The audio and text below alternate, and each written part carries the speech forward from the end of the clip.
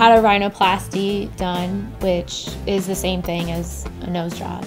I'd always lived with a crooked nose growing up, but it got even worse when I broke it, and that's when I decided to have the procedure done. The doctor that did the procedure on me was Dr. Robert J. Morin. Let me take a look. Dr. Morin is very professional, but also very friendly. He makes you feel very comfortable, and he always made a point to make sure that I understood what was going on. So how's everything? I'm doing well. Any pain? No. How's your breathing? My breathing's fine. I really felt reassured by his presence and the way he talked to me.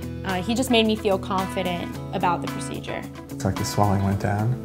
Yeah, there was some swelling afterwards for about a week, but after that, I felt so much better. I was so glad I had it done, and I feel more confident. I feel like I see me, and this is what I'm supposed to look like. I'd never had a nose that wasn't crooked, and to see that on my face, I couldn't be happier with the results, and I really couldn't have chosen a better doctor.